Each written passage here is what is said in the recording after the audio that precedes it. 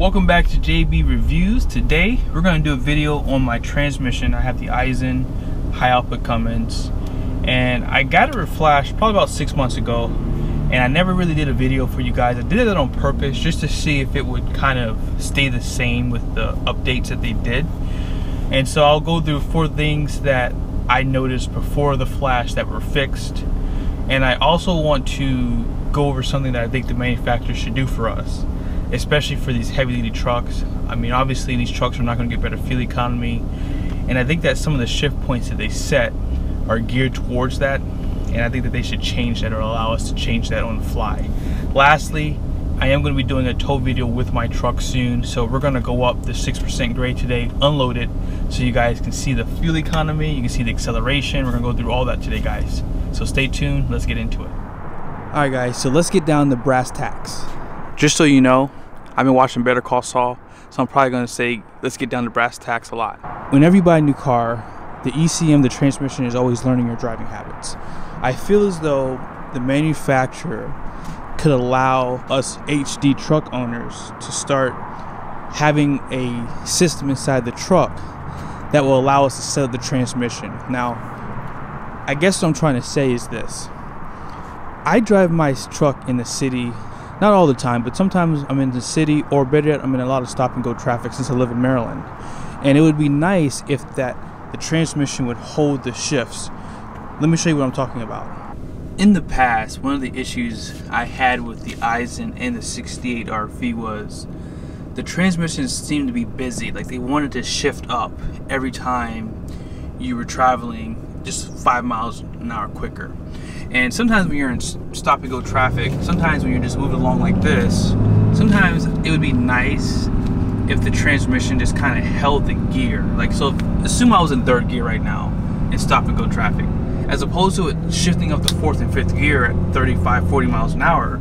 It'd be nice if it would hold that gear. So it would be nice if we could change it in the system here to not want to shift up all the time. So I think that's probably one thing I would love to see changed, you know, in the future when they do go to redesign this truck, that they allow us to be able to use the gear limit and kind of learn how we like the truck to shift. So if there is something in the system, you can hit city, and while you're driving in the city, it'll learn how you drive in the city, and then you can change it to the highway too.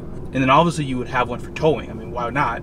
And you can maybe have it to where if you're going up grade, it could hold it in the 5th gear as opposed to shifting up in the 6th gear if you prefer to have those higher RPMs. So that's just something I would like to see in the future.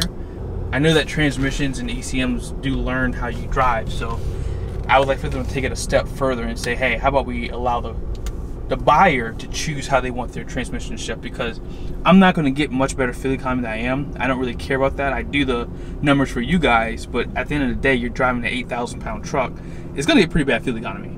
And with that being said, I wouldn't mind my transmission shifting less. Obviously that's going to help with the temperature, so I like the idea of it shifting less and staying in the same gear, because if the traffic does come to a stop, if you're in stop and go traffic, or if you're just driving in the city and the light turns red, you're not all the way in 5th gear having to slow down. It may not be a big deal, but for me, I feel like it would be nice if they gave us that option. Alright, so let's get down to business with the Aisin transmission. I got it reflashed. I don't remember what the reflash was and what the bulletin was. I'll put it, you know what, here's what I'll do. I'll show you guys the bulletin real quickly.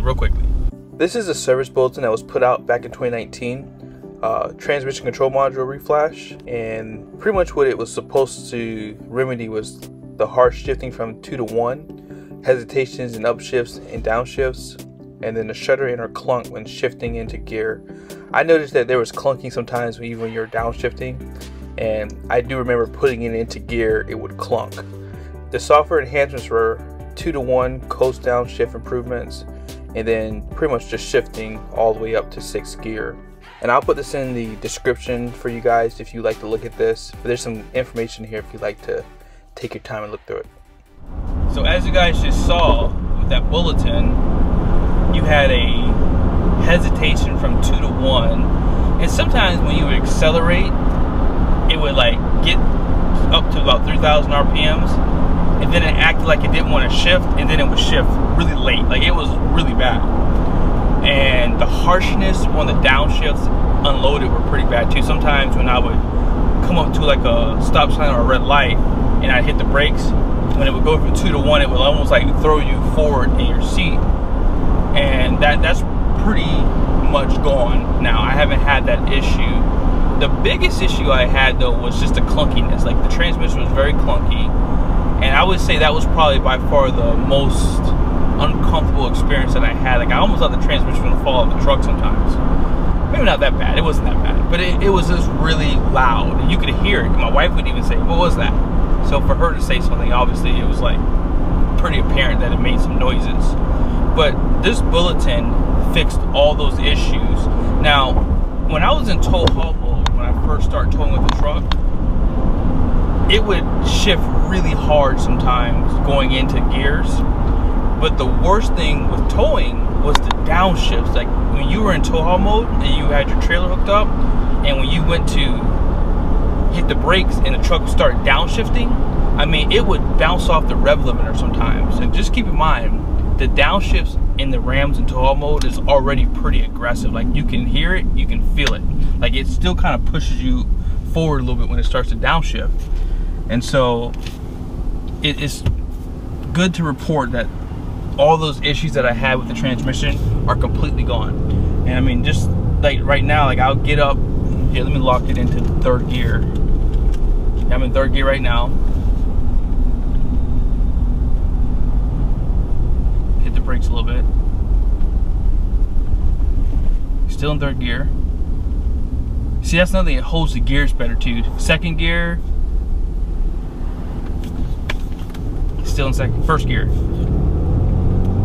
So yeah, the gears are just, they're amazing. Like, they shift a lot better. Now, you do still feel them, I'm not gonna lie to you. You feel the gears when they shift.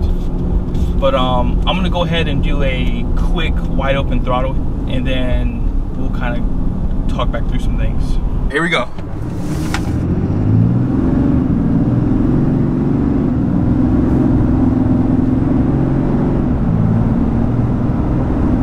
Oh, I gotta stop. So 65 is like, it's nothing for this truck to shift. I'm gonna get over now.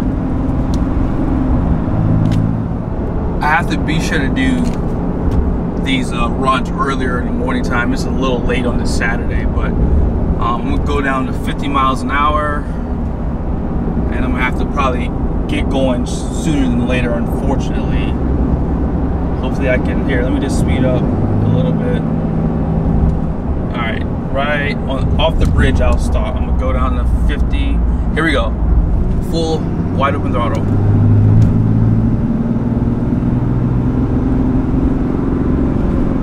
I'm not in tow haul mode, by the way, too. So as you guys can see, it just takes absolutely nothing for this big beast to get up to speed.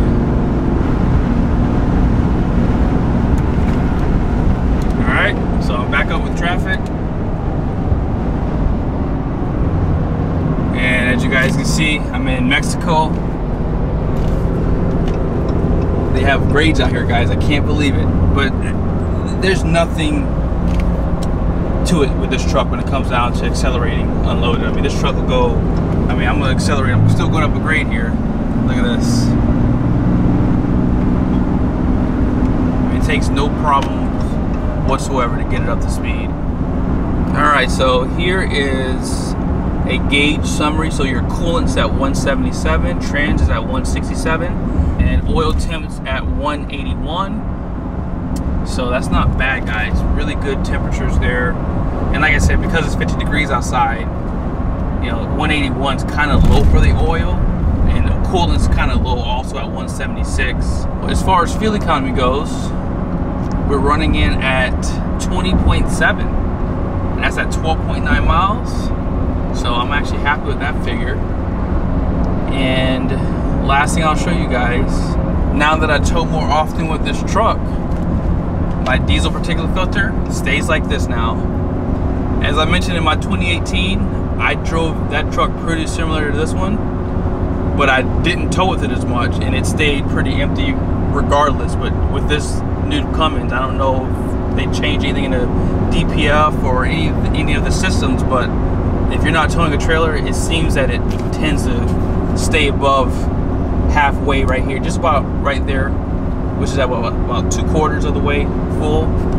And that's what mine was when I wasn't towing my trailer when we moved into it. So it definitely does help having a trailer hooked up to this truck to keep that diesel particulate filter clean. So if anyone was kind of concerned by some of my previous videos about the Aisin is a lot better. So I want you to kind of take away from this video that it's not going to perform like the Ford and the Chevys. The Ford and the Chevy transmissions at 10-speed is like a hybrid.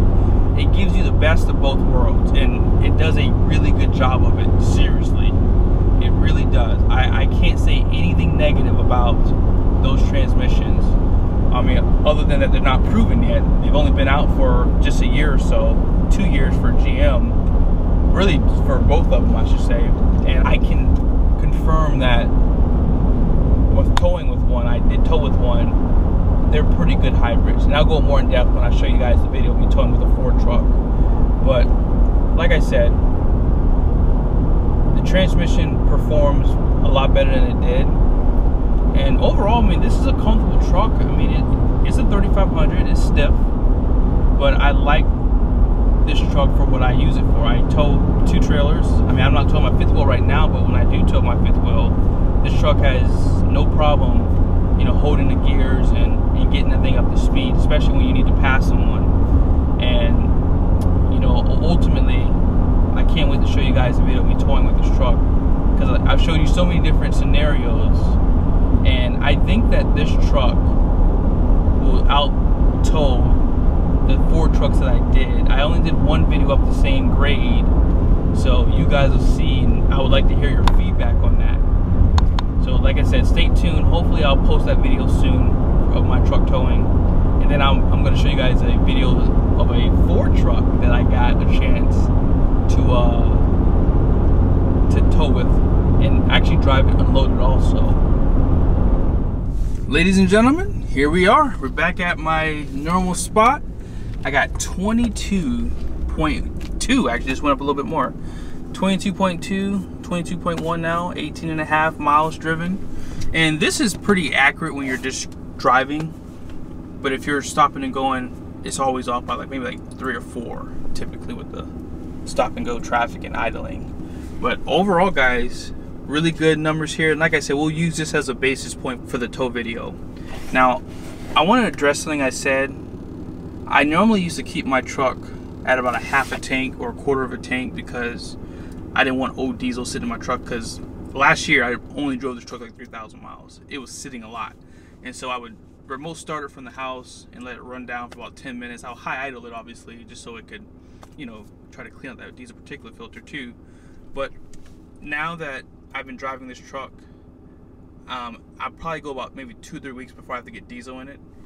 But I always keep it full. I let it get to about a half a tank and I fill it back up. And one of my friends, Jeremy, hopefully I'll have him on a channel soon, he had mentioned that, you know, when it's cold outside, condensation could build up inside the tank. So he said always keep your tank full. So keep that in mind and be sure you do that also. But I hope that was helpful, guys. Be sure to give me a thumbs up if you liked the video. And like I said, stay tuned. We'll be doing some tow videos with this bad boy.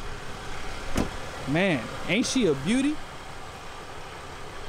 I'm just biased, I guess, because it's my truck, but yeah, I cannot wait to show you guys the towing numbers and show you how much it's gonna squat, all that good stuff.